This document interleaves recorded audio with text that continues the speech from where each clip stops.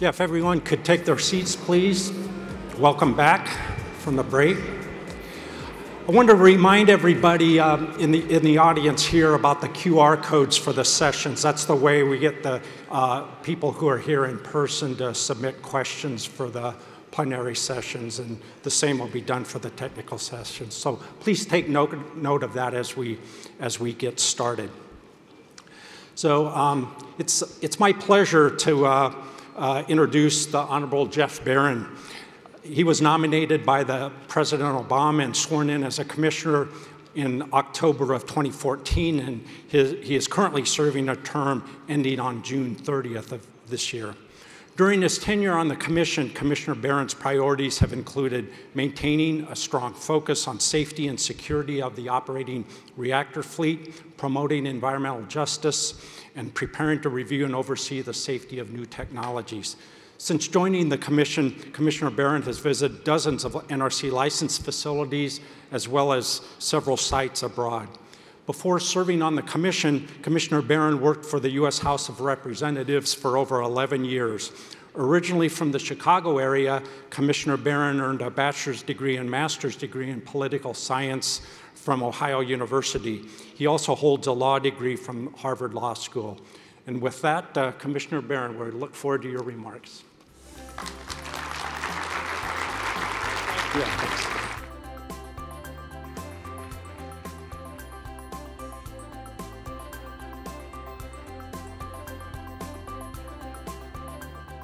The man cannot be trusted with people's papers. Well, thanks, Ray. Good morning, everyone. It's great to be here for our first hybrid RIC. This is a terrific opportunity for face-to-face discussions after a few years of not being able to get together in person.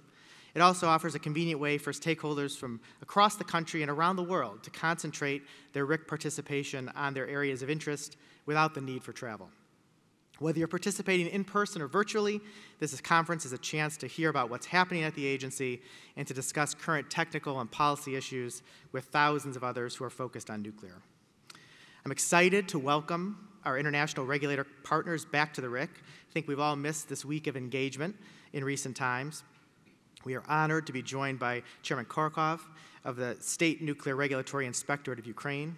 We stand in solidarity with the Ukrainian people and with you and your colleagues who are working every day to ensure nuclear safety under incredibly perilous and stressful conditions.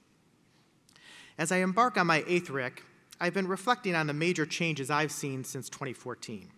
A lot has changed. We've seen major shifts in NRC's workload, budget, staff size, hiring, and overall outlook for the future. When I arrived on the commission, these factors were all on a downward slope. Our workload was shrinking. Our staff and budget were shrinking. We had the Project AIM effort to reduce costs, narrowly avoided layoffs, and essentially had a hiring freeze for some time. Nuclear power plants were shutting down. Back then, there was little talk of new construction beyond Vogtle. There was some interest in small modular reactors, but almost no real discussion of advanced non-light water reactors. Today, we're in a very different situation. Policymakers and the public are increasingly focused on climate change and on dramatically reducing carbon emissions. President Biden has made it a priority to put the United States on a path to eliminate carbon emissions in the electric sector by 2035 and achieve a net zero economy by 2050. Many states and utilities have adopted similar targets. The urgency and scale of the climate challenge have led to a growing consensus among policymakers that meeting ambitious climate goals will involve nuclear power, including new reactors. The Inflation Reduction Act makes huge investments to drive this transition, including through the Clean Electricity Production Tax Credit and funding for a domestic high-assay, low-enriched uranium supply chain. Few, if any, nuclear power plants are expected to close in the U.S. anytime soon, with more potential applications for advanced reactors, small modular reactors, subsequent license renewal, new fuel designs, power uprates, and risk-informed programs expected. NRC's overall workload is increasing. We're hiring again, and our budget has stabilized or even expanded a bit to allow us to do this new work. The outlook for nuclear has markedly changed, and it is an exciting time to be doing our important work. NRC has a key role to play in tackling the climate crisis. It's our job to ensure the safety and security of nuclear power in the U.S. energy mix. And that means we need to be ready.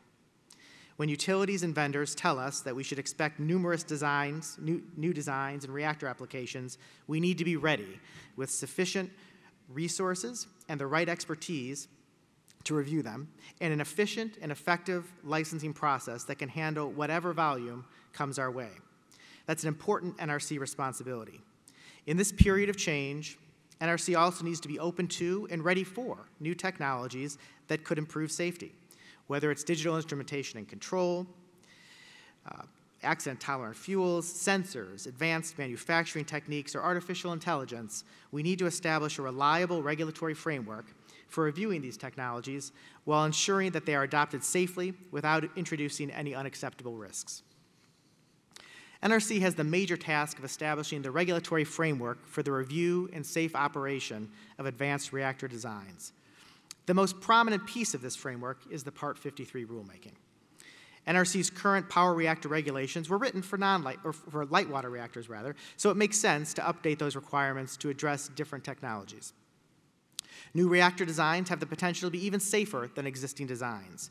We need to recognize the value of new safety attributes while maintaining a prudent degree of defense and depth. Over the course of multiple drafts and countless public meetings, the NRC staff and many of you have been grappling with a range of complex issues, such as the appropriate performance standard, the role of ALARA, the facility safety program, Framework B, and microreactors. We've all discovered together that it isn't easy to create a risk-informed, performance-based, technology-neutral framework that can work for molten salt reactors and high-temperature gas-cooled reactors, microreactors, and gigawatt reactors. The staff has also worked to shape the rule to accommodate applications in which probabilistic risk assessment would play a leading role, as well as applications where PRA would not be as central to the safety case. I think it made sense for the staff to take the additional time to develop a more deterministic pathway option. It's good to allow for different types of safety cases. In the end, I think everyone agrees that we need a rule that offers this kind of flexibility while including enough detail to avoid the problem of evaluating custom safety cases in a way that results in uncertainty about what NRC will find acceptable. The Commission has begun reviewing and digesting the draft proposed rule, and I look forward to hearing your views about it. The Part 53 rulemaking is extremely important. There are, of course, other pieces of the framework for new reactors. Establishing a complete regulatory framework requires the Commission to resolve related policy issues. The Commission recently addressed the question of how proximity to population centers should be considered in siting advanced reactors. We will be looking at other key policy issues, including emergency preparedness, security, and the generic environmental impact statement for advanced reactors. Many of the early mover applicants are planning to use Part 50 or Part 52 because those regulations are already on the books. There is another important rulemaking underway to get Parts 50 and 52 better prepared for new reactor applications. While keeping two distinct licensing processes that offer different advantages, the rulemaking would more closely align the two regulations so that equivalent design applications submitted for NRC review under Part 50 or 52 would be assessed against consistent technical standards and would yield equivalent demonstrations of safety, security, and environmental protection. In addition, the rule will reflect lessons learned from previous license reviews in reactor construction projects. For example, the draft proposed rule currently before the Commission includes many lessons learned from the AP1000 construction projects on topics like operator licensing, simulators, fitness for duty, and change processes. These kinds of updates are going to improve Parts 50 and 52 for near-term applicants. Non-power reactors will also play an expanding role in developing and demonstrating advanced reactor technologies.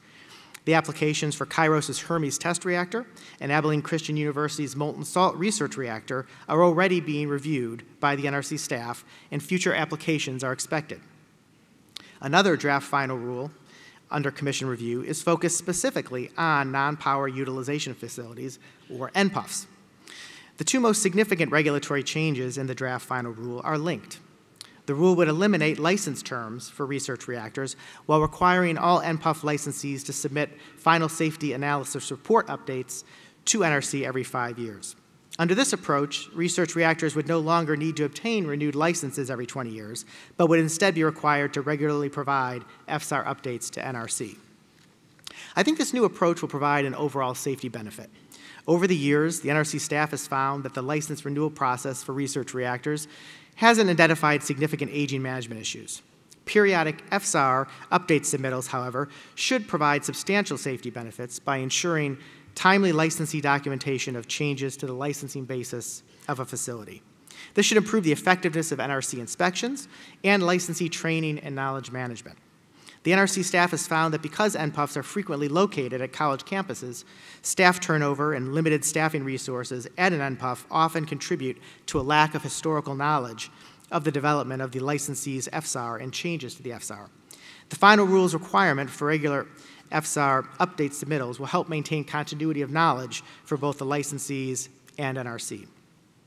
If you're interested in hearing more about the licensing of non-power advanced reactors, please join me for a session I'm moderating tomorrow at 3:30 p.m.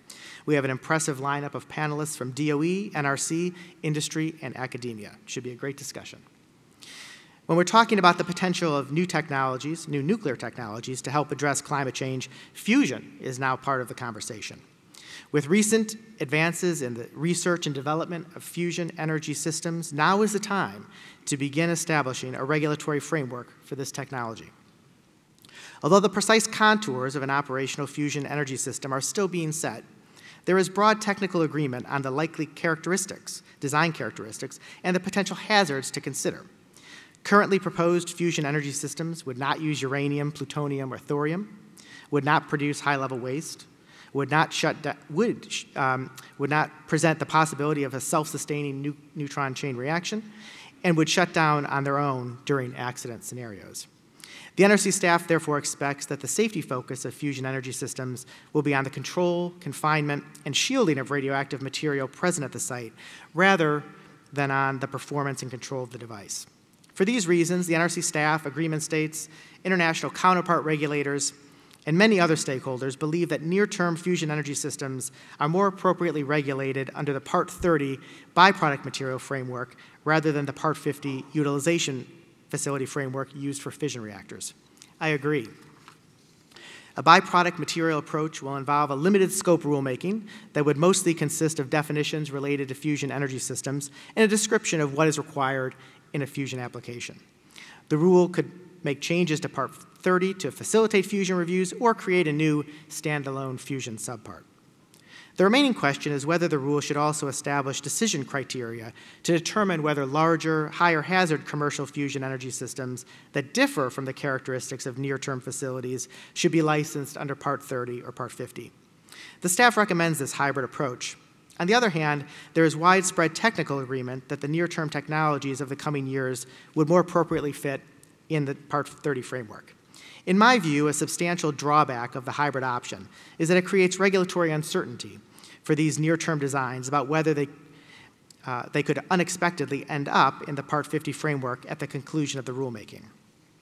This would dramatically impact the applicable regulatory requirements and even who is doing the regulating, as agreement states could license fusion energy systems under Part 30, but not Part 50.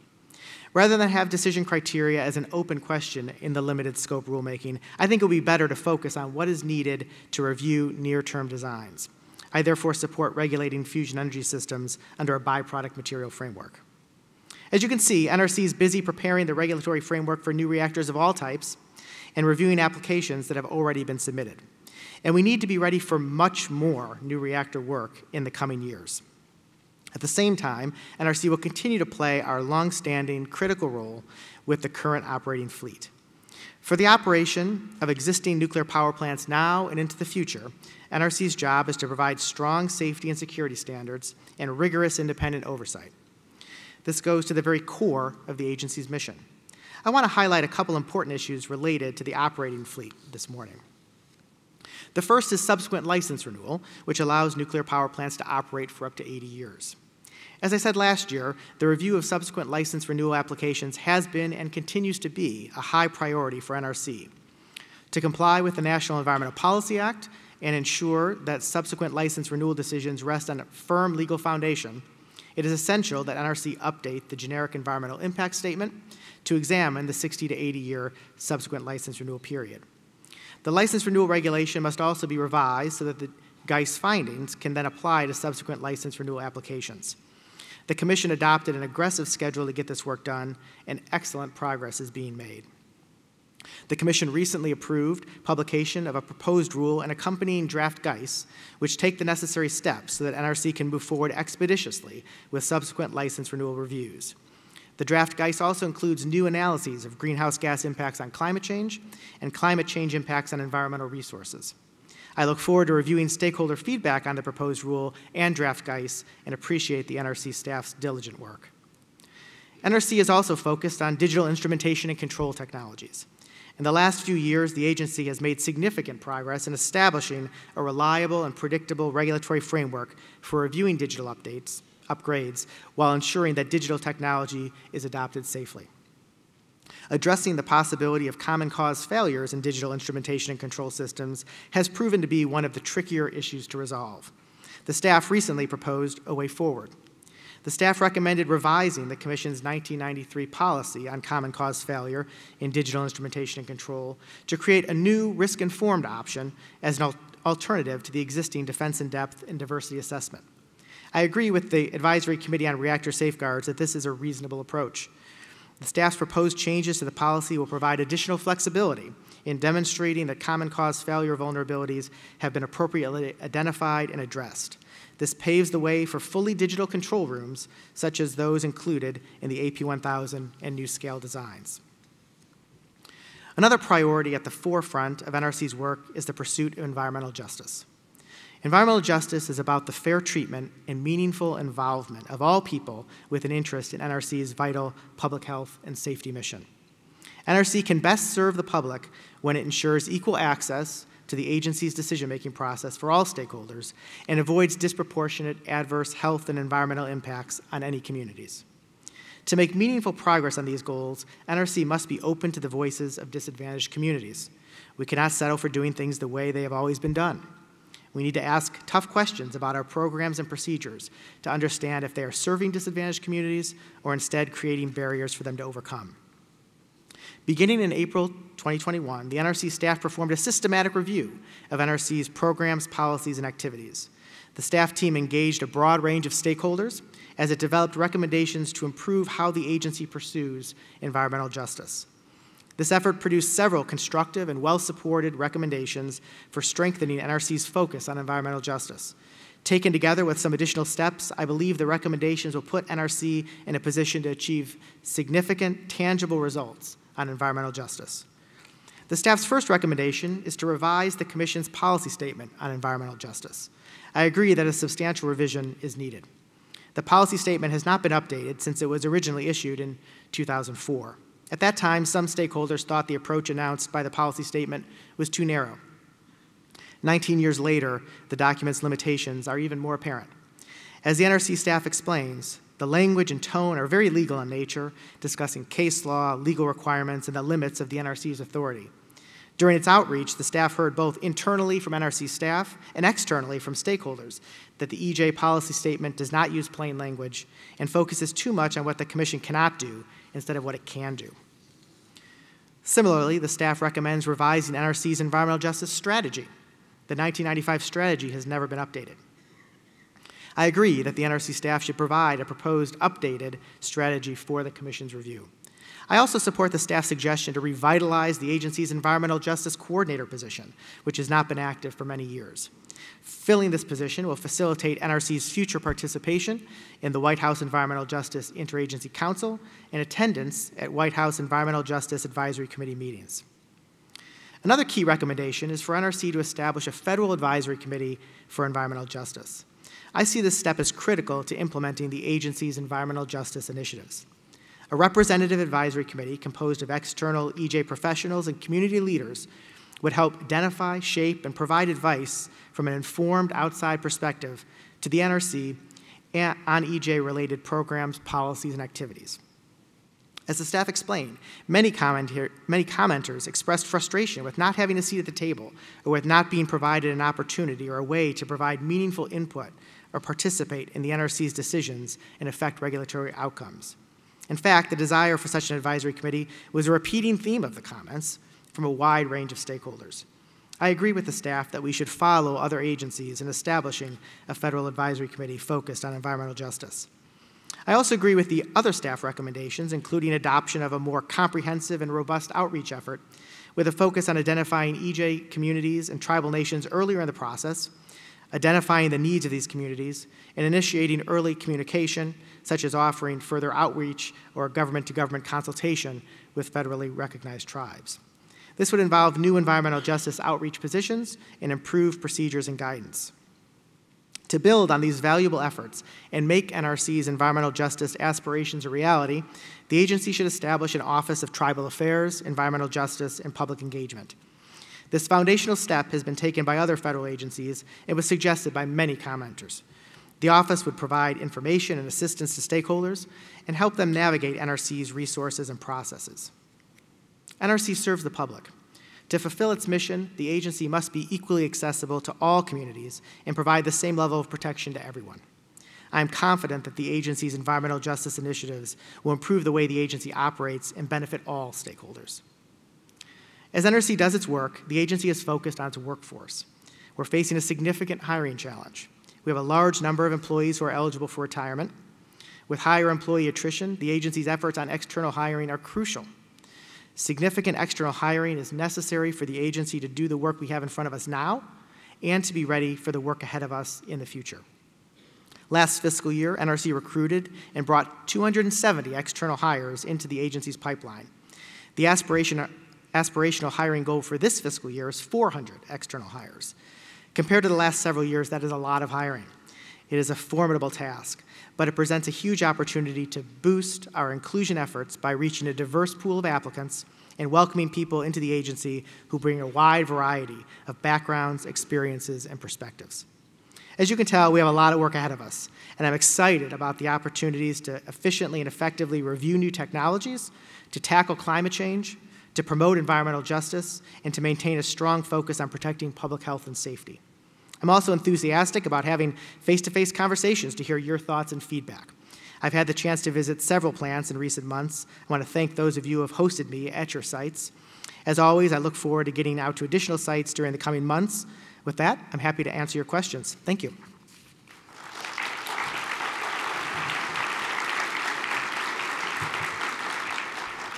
As punishment for stealing my papers, Ray will have to stand there awkwardly with the questions. So that'll be just fine. So we'll get to as many questions as we can. I think we'll start with the first one. You talked about licensing, new applications coming in, licensing under Part 50 and 52, also about what's going on with Part 53. You mentioned that near-term applicants for new non-light water reactors are using or planning to use Part 50 or Part 52 for licensing. Given that, why even bother with Part 53? Well, I think we have to think about this long-term and short-term, right? In the short-term, we have a couple tasks here. We have near-term applications that are already coming in, and many, many more that are in pre-application. We need to be ready for those. And the regulations we have on the books are Part 50 and 52. So we'll obviously be using those processes for those applications. And as I referred to, we have some efforts underway, policy decisions that have been made, this Part 50, 52 alignment and lessons learned rulemaking that I see as optimizing as much as possible those parts for advanced reactor and new reactor applicants. So I think that's great. But I think we also want to have something that's going to be more effective and efficient long-term, right? We have on the books now in Part 50 and 52 regulations that were really premised on light water reactor applications. And so there's a lot of inefficiencies in basically going through all of the prescriptive requirements that we have in Part 50 and determining which would or would not apply to a particular reactor type of a different technology. Getting to something that is more technology neutral and performance-based, I think therefore makes a lot of sense. And so this does require us to walk and chew gum, or really walk, chew gum, and I don't know, do something else, whatever the third thing might be, because we have applications under review, we have the optimization of the regulations we have right now, Part 50 and 2, and we've got to do this huge task of getting the framework ready in Part 53, but I do think it's worthwhile. And as Chair Hansen mentioned, as much effort that has gone into this, and as long as we've been working on Part 53, we still have a ways to go. And there's still a lot more engagement ahead of us. It's just only recently come up to the Commission. We're working through it. There's a lot of issues to work through and figure out. But even after all that, we're going to be at a proposed rule stage, and it's going to go out for formal public comment.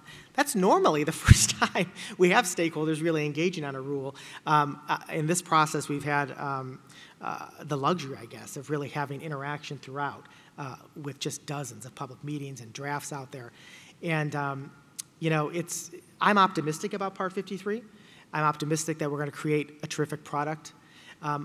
There's the reality that all the sausage making has been kind of out there for everyone to look at, and there's a lot to consider and a lot of issues, and everyone can find something they like, everyone can find something they dislike.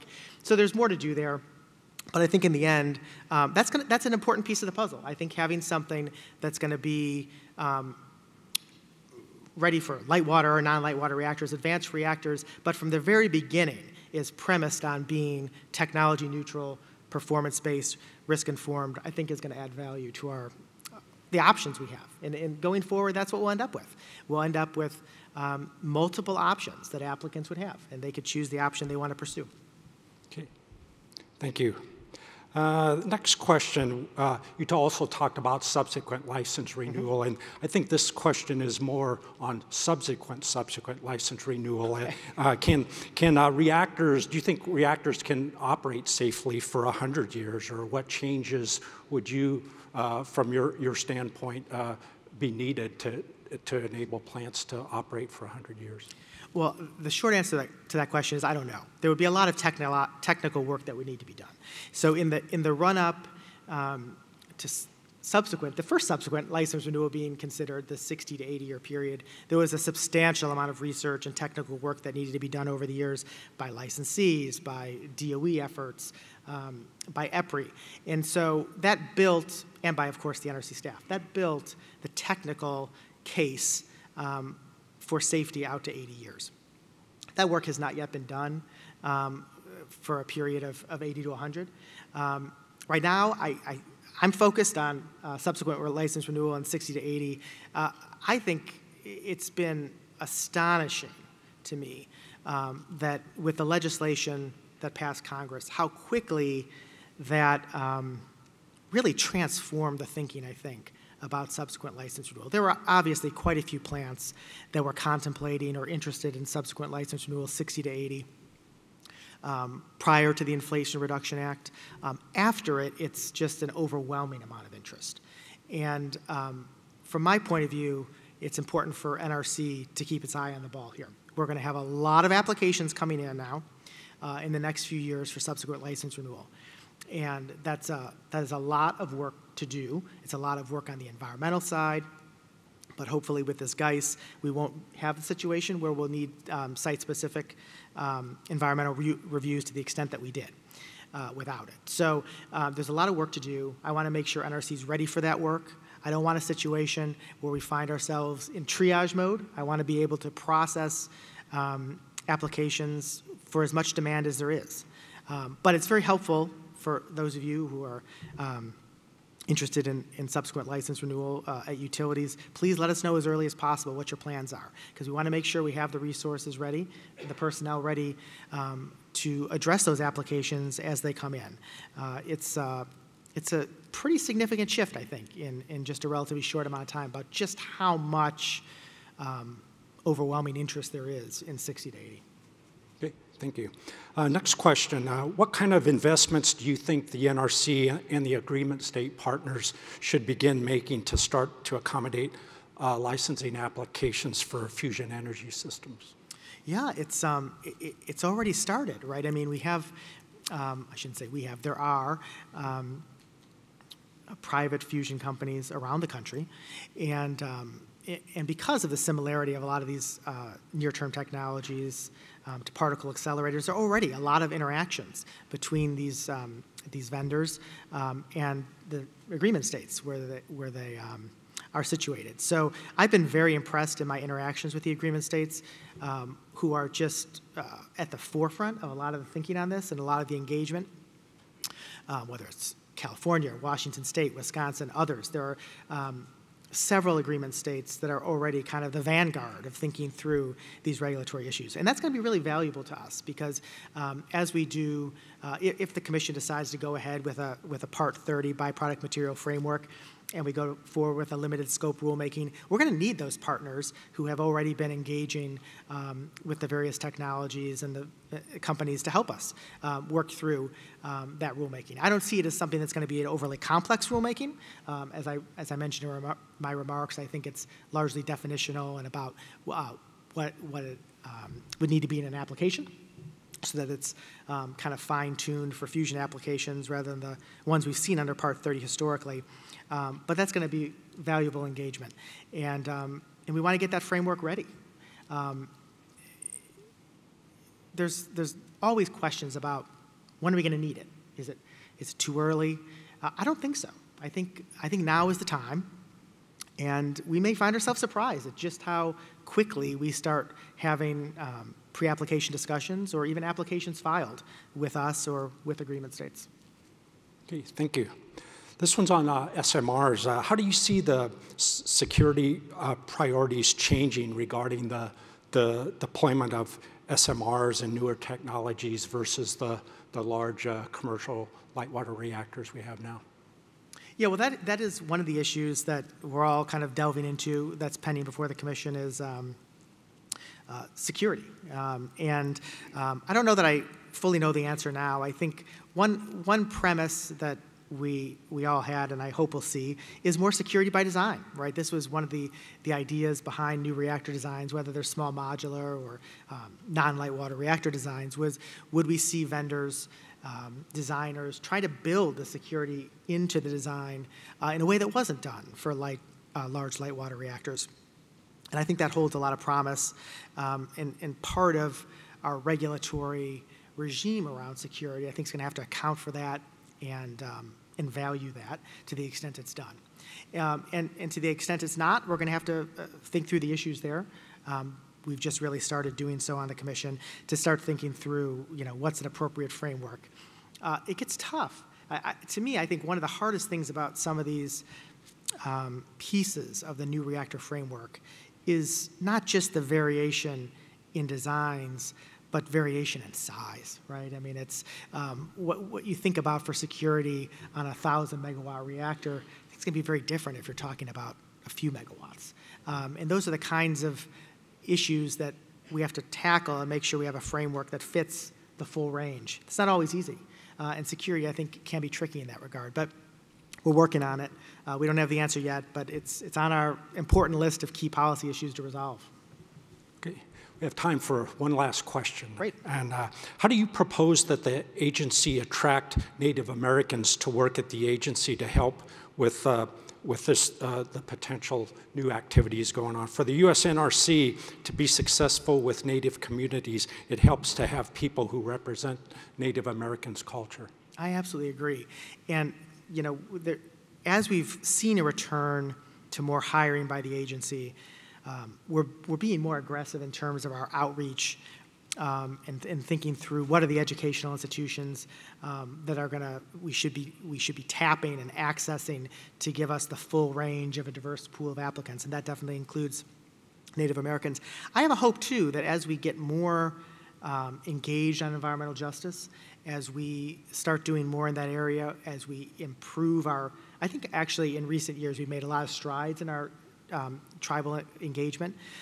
As we improve that even further and we do more of it and we engage more with communities, I'm hopeful that too will bring us in contact with a lot of additional folks who may be interested in working here. Because I agree with you, I think, or the person asking the question, that's a real value for the agency.